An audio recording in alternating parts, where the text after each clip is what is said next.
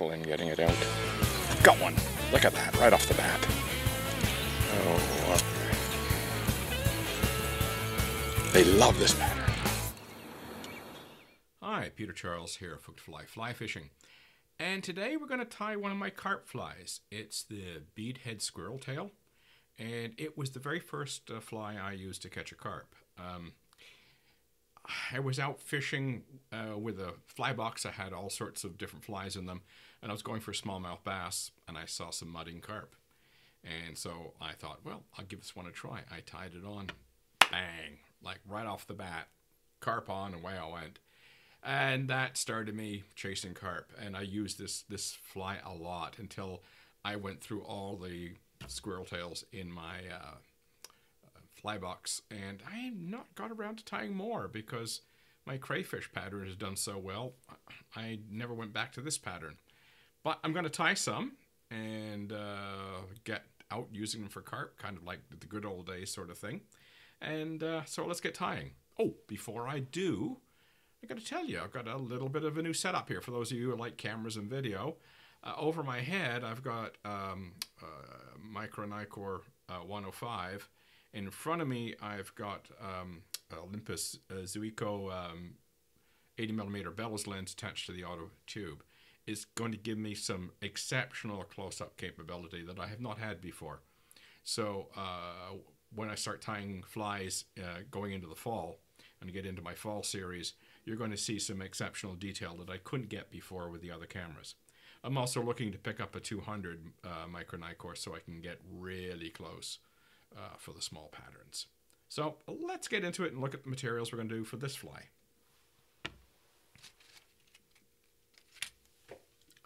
Better put on my goggles so I can see what I'm doing. Okay, we're going to use a size 6 streamer hook. This fly sort of imitates Hexagenia limbata nymph. They're burrowing nymphs. So it'd be typical of what a carp would kick up when they're mudding. I've got a 1/8 copper bead on here. I'll leave the bead choice to you. It depends on your current strength. If you're in a river, how deep you have to fish.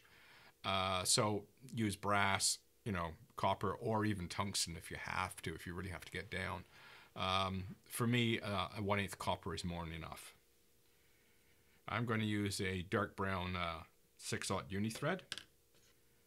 My wire is going to be a soft gold.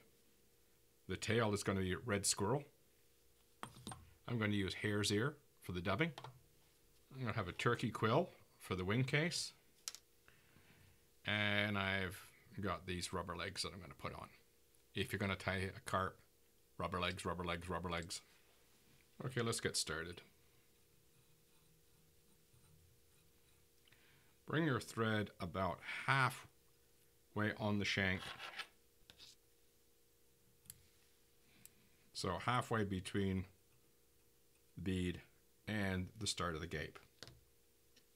Okay, now to put in our wire. I use nail clippers for cutting wire most of the time. Don't use your good scissors. Okay, I'm going to put the wire underneath. Put a couple of turns to hold it in place.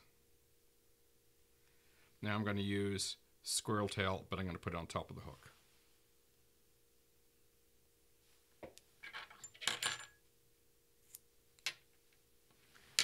It has a lot of underfur, so get rid of it. Now we're going to stack it.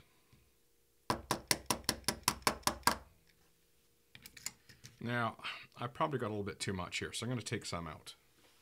That's better. You don't want this tail to be a little too overbearing. Do a pinch loop, and then wind down, keeping your wire underneath and tail on top.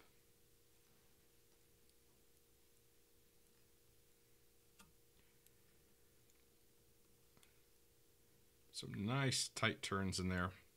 Just make sure the tail doesn't slide around. Now trim that off.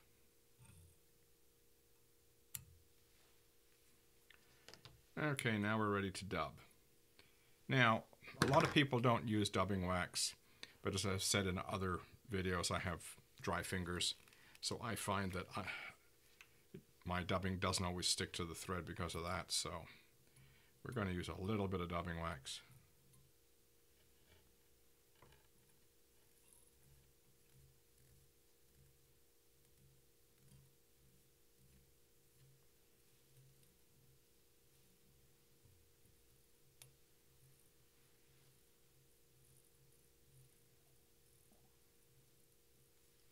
We're going to aim to put a little bit of a taper in here. And don't worry about all the bits sticking up. In the hex pattern, there is gills along the side. So if you got a really fluffy looking dubbing, really buggy looking dubbing, that actually works in our favor. All that fluffiness in the bugginess in the dubbing does the job of imitating those gills.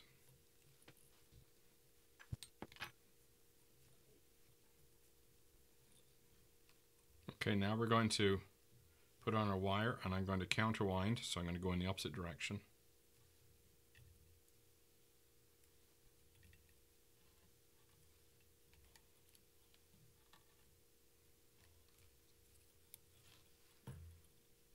Bring the wire underneath. It doesn't go anywhere.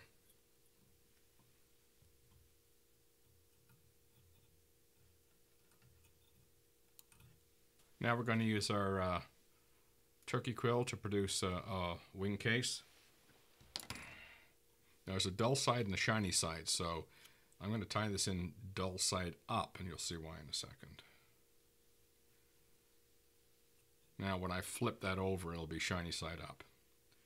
Now we're going to put a little bit of dubbing in here, and then we're going to go put in our rubber legs.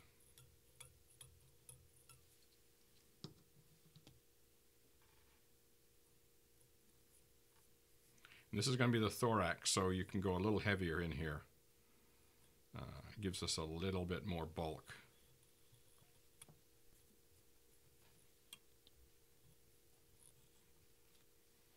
A little bit more. Okay, now we're going to tie in our rubber legs. I've cut off one bit already.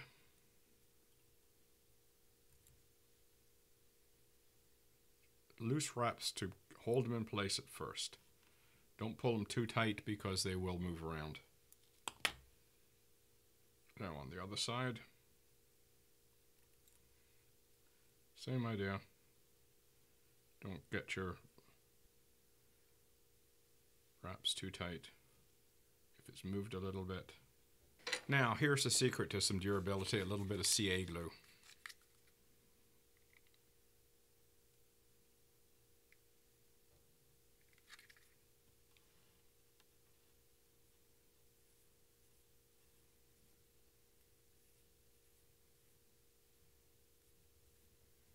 And here's the tricky bit. We've got to wrap the dubbing in amongst the legs. Now we're going to come in front of the legs. And if it moves, just put it back. And just pull those out of the way and just come in front.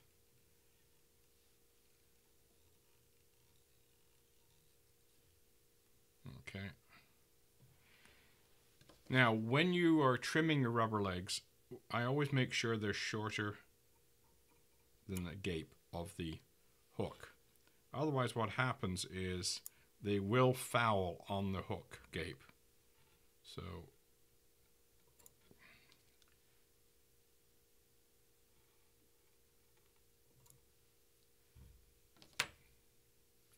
and if you find they look a little long, take a bit off. Whatever you do, don't have really long rubber legs. They get fouled up in hook gape and then they don't work. Now we fold our wing case over, pull up, and just put a couple of turns in there to make sure it's held in place.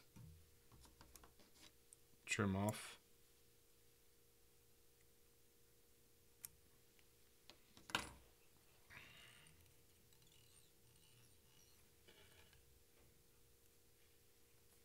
Now we come in and whip finish, making sure you don't trap a rubber leg while you're doing it.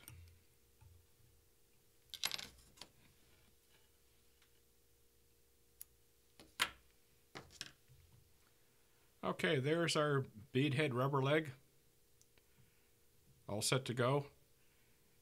You'll notice the rubber legs are rather exaggerated, and that's fine. Carp seem to love them. Don't ask me why, but they do. So there's the basic pattern. The way you fish this is you look for a mudding carp, and you cast, if you're in a river situation, you cast ahead of the carp and beyond the carp. So the current brings the fly towards the carp as well as you strip it slowly. You want to bring it into the mud plume. And then as it leaves the mud plume, the carp thinks that it's stirred up an insect which is trying to flee, and it will turn and take it. And with my crayfish pattern, I've had them chase as much as 10 feet to get the fly. It's quite an impressive thing to do. You're stripping slowly, moving that crayfish pattern, and you're just watching this carp, this huge carp, just come right after it.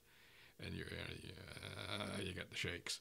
It's great. It's lovely. So anyway, there's the bead head squirrel tail nymph. I don't see why you can't use this for trout as well, but it's really a carp fly. So give it a try. It certainly does work. Cheers. Got him. Get out here. Oh, I bet you broke me off. Yeah, you did.